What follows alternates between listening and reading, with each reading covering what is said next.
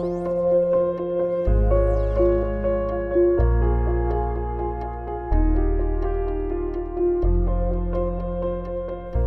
up guys, it's Aaron, and today I'm going to be covering the basics on rounding corners.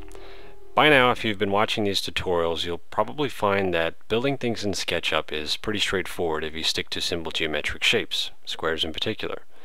But you might find yourself now and then wanting to make a rounded shape or a rounded corner, for instance a sphere or a bottle, maybe even a pipe. In this tutorial, I'm going to be showing you how to do all of those things. So let's start with the sphere. Now, it's not particularly easy to go about making a sphere inside SketchUp natively without something called a plugin. Some plugins are free, some you have to pay for, but they're all basically just a couple of lines of Ruby script that make doing something easier than it was before. The one in particular you're going to need for making a sphere is called Round Corner. Now it's free, and the icons look like this. You can download it online. If you're curious as to how to go about installing plugins, you can just pull up your Google folder, which, depending on if you're Mac or PC, will be in your programs. So you can go to your Google folder and Google SketchUp, and then your plugins folder. So as you can see, Round Corner, all I did was extract the folder and copy and paste it into my plugins folder. And then when you open SketchUp, it should show up automatically. So once you have the plugin copied, you can just go View Toolbars and then go down to this section where you can toggle their tool palettes on and off. So we already have our Round Corner toolbar set up here. So what I'm going to do is I'm actually going to make a cube. So I'll just take my rectangle tool and I'll make a 2x2 square. And to make it a perfect cube, I'll pull it up too as well. So now I have a perfect cube. Now, thanks to the plugin, all I have to do to round the corners on this cube to make it into a sphere is this. I'll triple click it, and I'll go to this one here. As you can see, it's a round corner, and I'll get this toolbar that pops up.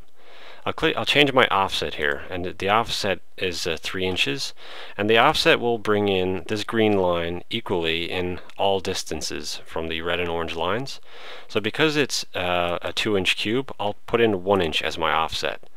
Now the green lines will disappear because they meet evenly, but if I select, say, 0.5 inches, you can see that the offset comes in this far, and if I hit the check mark over here, it will round the corners like that, sort of giving me a cubish shape. If I triple click my object and soften the corners, you can see that it becomes a very nice round object.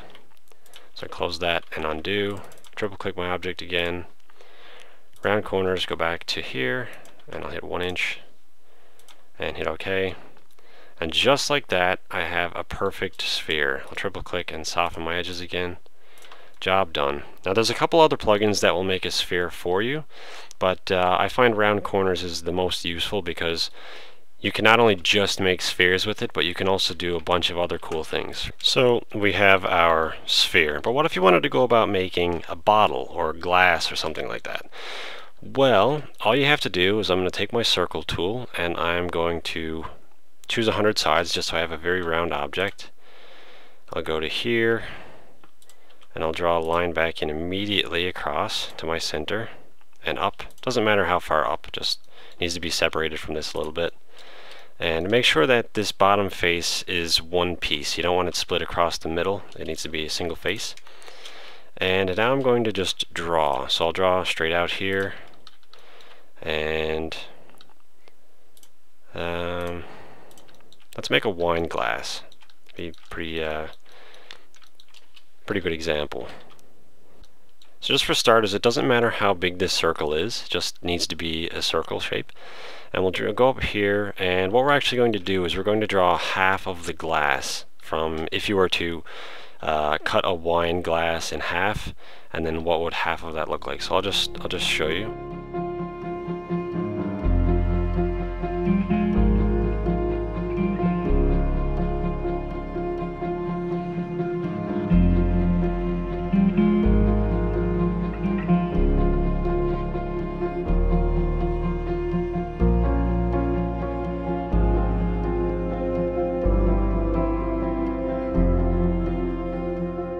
So now you can see that I have my wine glass shape, and it doesn't look like much right now.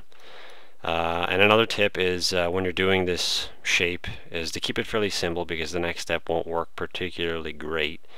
But what you want to use is the Follow Me tool. So you don't need any plugins for this. All you have to do is select the surface you want your object to wrap, which is of course in a circle direction, in a circle shape. And we'll just select the Follow Me tool, and then select the surface you want to wrap. And it looks like it's unselecting it, but don't worry about that. We'll just click our wine glass shape here, wait a few seconds. And now you can see that it wraps that very basic wine glass shape around in 360 degrees.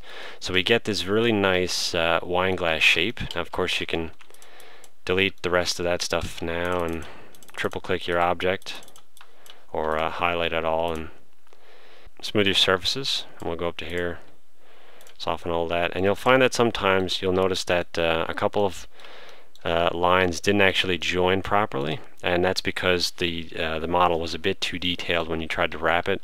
So for now it's fine, but if you do encounter instances where that happens, that's because like I said, your silhouette or your shape was too detailed. But that's basically how you can go about making shapes like that, and if you go about optimizing them in the right ways, you can make pretty sophisticated shapes. If you wanted to make this, I'll just highlight all this, go to my materials, let's paint this a color for now that I can edit. I'll bring the hue over to a bluish hue, change the opacity. You also notice now that it doesn't really look transparent, but that's because, as I said in previous tutorials, the inside face didn't actually change color.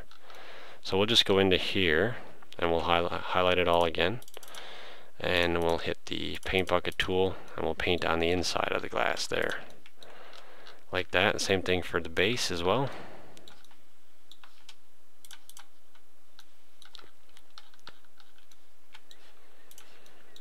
So now you have a cool wine glass. So the next application for rounding corners follows the same principle that the wine glass used. So let's make a pipe this time. So what you're going to want to do now is of course take a circle tool again, and we'll draw a line into the middle. And now what I'm going to do is I'm just going to draw just a basic shape. I'll draw a line up here and here, up and around. Not following any particular order, but this will of course show you that you can use this method for just about any application that you need. I'll draw a couple of lines here. That's not a very rounded corner. I like that, I guess. Get rid of that one. This of course can be used for making handles, or if you want to make piping systems inside houses, or basically any reason you need to have a rounded pipe for your model. So there we have our basic pipe layout. Now all you have to do in order to actually make a pipe follow this is simply take your Follow Me tool, just click your face and drag it up and follow the line. Simple as that. Now you can imagine trying to make a pipe this sophisticated without this method would take forever, but all you have to do is same sort of principle as a push-pull tool. And that's all you have to do to make a really sophisticated pipe. I'll just smooth my faces again, just like that. We have a really pretty ridiculous pipe shape. So that just about does it for this tutorial.